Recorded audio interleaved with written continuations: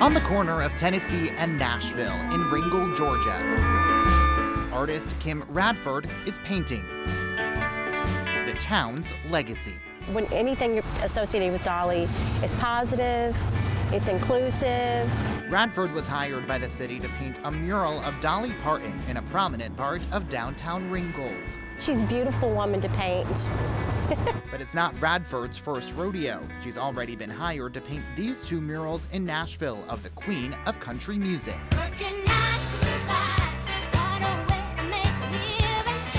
It's an honor to be associated with her. It's an honor to be asked to paint her now for the third time. It's putting the city of Ringgold on the map. Radford is calling this a tie the knot mural because Dolly was married just blocks from here nearly 60 years ago.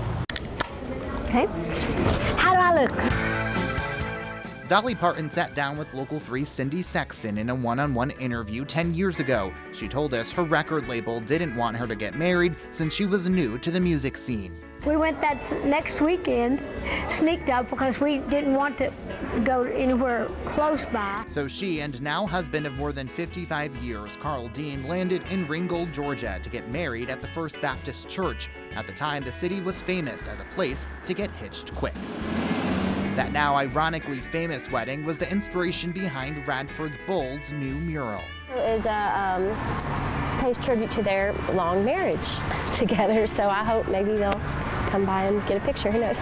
That wishful thinking may just come true. Dolly told us in 2012 the couple tries to celebrate their anniversary in the city. Because we try to go down every year if we can. We at least go every 3 years. We take a trip down there and have a picnic. But she explained you probably would never know.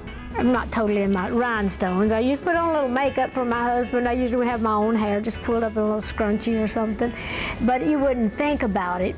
You know, you just don't see me that. But if you hear me or see me up close, you know it's me. But we know how to do it. We've been doing this for years there. That's a sacred, special place to us. But there is definitely an interest, kind of an ongoing interest. That sacred, special place is where Eric Kennedy preaches today.